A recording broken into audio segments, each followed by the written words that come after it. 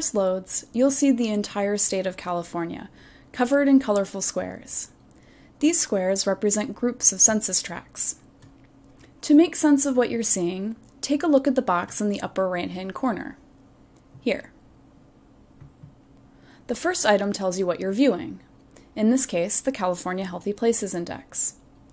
Just below the title is a button that indicates what geography you're viewing. Right now, we're looking at census tracts. Below that is the legend, indicating what score percentile each color on the map corresponds with. As noted before, areas of dark and light blue indicate fewer healthy community conditions, where areas of light and dark green represent places with more healthy community conditions. This box and the legend will change as we interact with the map. If you're ever not quite sure about what's shown on the screen, simply return here to be reminded. Now, let's take a look at a specific census tract and learn more about its community conditions. We'll jump to Santa Ana in Orange County.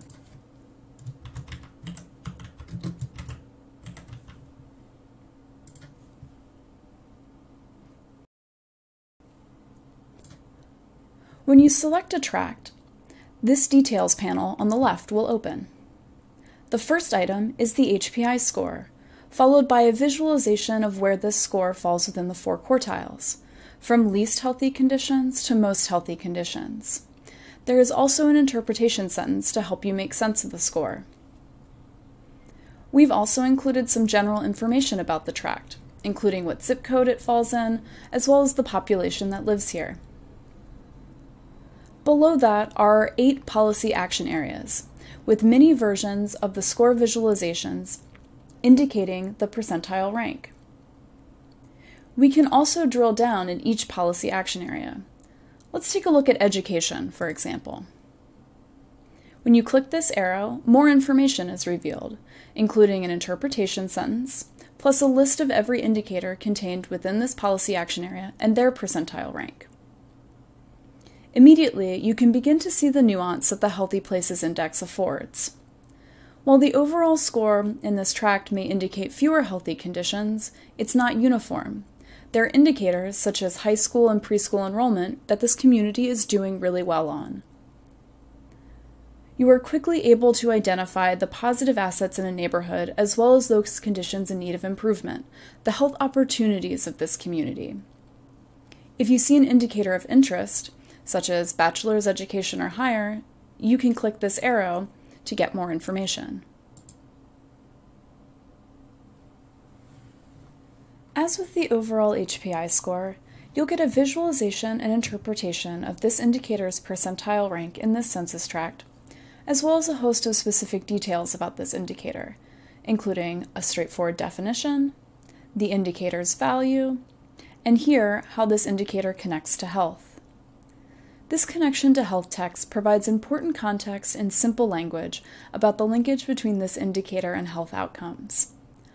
Our goal with the Healthy Places Index is to make it easy to take data and turn it into action, giving you the tools to improve your community's health. That's where this section, Policy Actions to Address This Indicator, comes in. For each of the Healthy Places Index indicators, we've provided detailed policy guides that offer specific, actionable, and relevant policy solutions.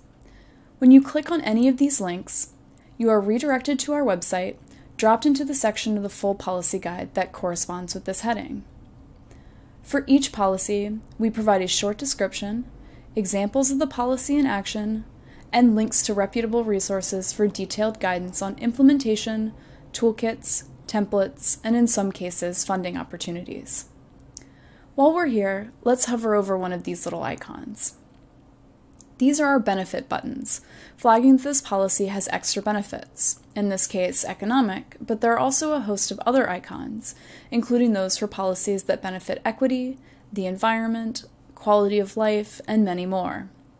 We're excited to offer this detailed complementary suite of policy solutions alongside the wealth of data in the HPI.